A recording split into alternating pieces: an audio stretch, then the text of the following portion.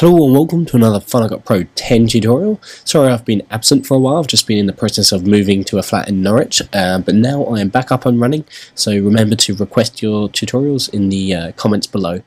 And please do share these videos as well if you find them useful.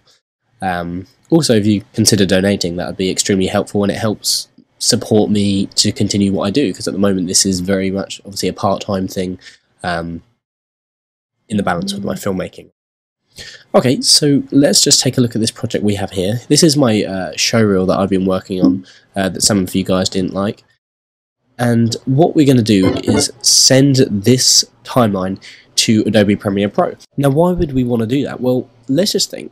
If you're an editor and you think you're very efficient inside of Final Cut Pro 10, however, your finishers and your conformers like to work in Adobe, and also from Adobe you can output it obviously to Audition sound mixers, After Effects, visual effects people, and it's just got a lot of options going for it in terms of export and XML if that's the way your production's going. Anyway, I, as a visual effects editor as well as an editor, although very basic visual effects, like to edit some of my stuff inside of Final Cut Pro 10 because I think it's a very fast and efficient editor. Send my timeline to Adobe Premiere Pro, and then I can work on the visual effects, having already sorted out my timeline, my sound effects, and basic sound effects, that is. So today we're just going to take a look how to send that and some of the problems you might face. So if we just quickly look at this timeline, you can see we've got some basic visual effects, some basic sound effects down here scattered around. We've got a soundtrack as our main timeline, and then we've got loads of clips with some crossfades. You can see we've also got some titles here. You can see these titles are disabled. You can disable it by pressing V. You can re-enable it by pressing V, just to toggle it on and off. And you can see this is in its own little storyline, a secondary storyline. And then we've got some more clips, and then it fades out obviously for the end, and then there's another fancy title. Now, do not expect wonders from this, is all I'm going to say. Because the Final Cut Pro 10 XML is still in very much its early stages, there isn't a great translation of titles yet. In fact, for the most part, there isn't translation at all. The moment you start introducing additional stuff, it's going to really start to struggle. Also, the clips in this timeline are mixed format. Now, generally this isn't a problem, but when I say mixed format, what I mean is some of the clips are 720p, some are 1080, some are even lower, because it's a montage of videos I've made over the past few years. So obviously formats do change, and the formats that these were shot on obviously changed and progressed, hopefully better. You can be the judge of that, I guess. So what we're going to do to send this over to Premiere Pro is we're going to have to go back to the project menu, the project library, and then with this this showreel selected, we're going to go File, Export XML, and then we've got a folder here on the desktop. We're just going to call it that. We're going to call it version 2 so we don't get it confused with the earlier version. And very simply, that's save the XML. Now, the problem is no one supports the Final Cut Pro 10 XML. So what you're going to need is a program called X7. Now, this is available on the Mac App Store. So if you go onto the Mac App Store and search X7, it's there. Now, you might be wondering, like, where is it? Basically, you can see X7's running because it's up here in the menu bar. We can go File, Open, and we can choose this XML version 2 that we just saved. Choose Open. And then it's going to say, do we want to export video and audio tracks?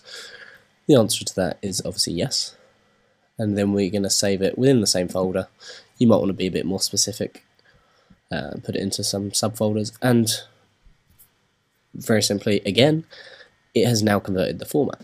If we now go into Premiere Pro, you can see that we've got a blank project here with we've got a very basic default sequence. This is a 1080p project. However, when you import XML, it comes with its own sequence. We're going to go into File, Import, and in that same folder again, you can see here is our version 2 XML.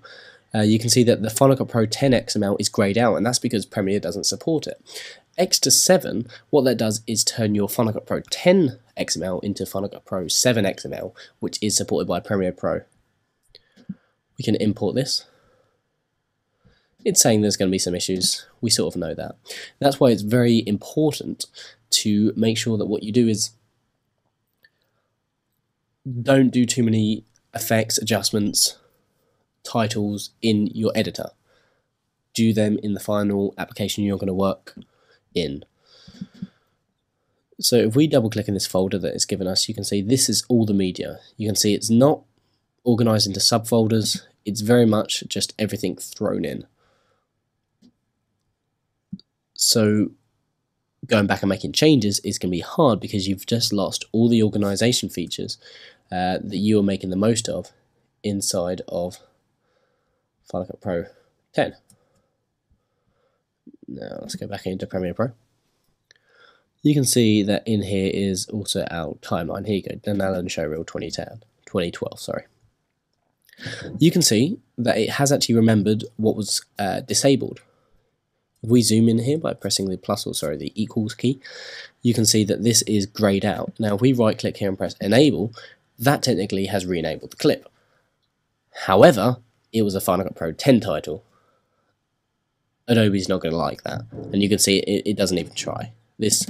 And if you load this up into the source viewer, you can see that it just doesn't read anything here. There is no title here. The titles do not translate.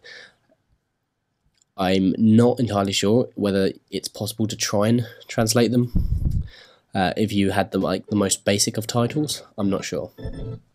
Now here's what I was talking about with the mixed format. You can see that clips like this obviously are not scaled to the whole size like they are automatically inside of Final Cut Pro 10. Now it depends on your settings, but if we were to select all the clips by just highlighting them all, we should be able to scale to frame size, and you can see very quickly we've corrected that problem, and now as we scroll through, everything is in order. It's also remembered our keyframe adjustments that we made inside of Final Cut Pro 10. So if we jump back over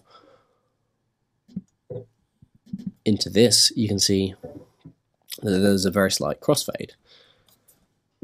This was using the crossfade tool, which is built into Final Cut Pro 10, and that has actually been translated as keyframe adjustments inside of Adobe Premiere Pro.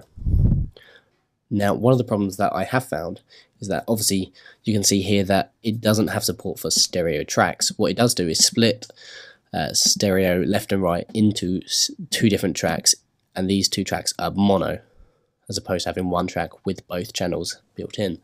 Now, the other problem I've also found is that this XML translation hates, with a capital H, hates 5.1 surround sound.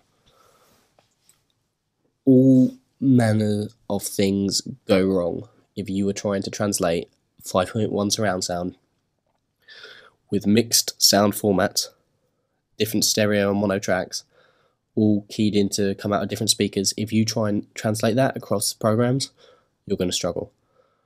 I'll have to leave it up to you to experiment and try and work out if you can come up with a workaround, but you get things like no sound coming out at all because the individual tracks have been inverted and then are mapped out, but then not that right part is mapped out.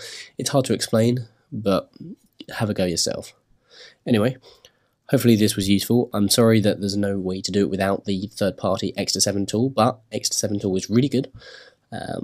If you're working on an edit in Final Cut Pro 10 and you have a production house that requires it in Final Cut Pro 7 format, then it's obviously very useful in that respect. Also, for people that like to finish in After Effects and Premiere Pro, like myself, it's also very useful. Just heed my warning, be careful what you're trying to translate. Don't do too much work in Final Cut Pro 10 on effects, titles, and whatnot. You use them as placeholders, because remember, you can always say select this clip and replace it with an After Effects composition. And then you can obviously create a much more fancy title in After Effects, and it will keep the duration of that clip. So hopefully this was useful. Like I said, you've got all the crossfades. as we're in Final Cut Pro. Oh, look at that, I got a message.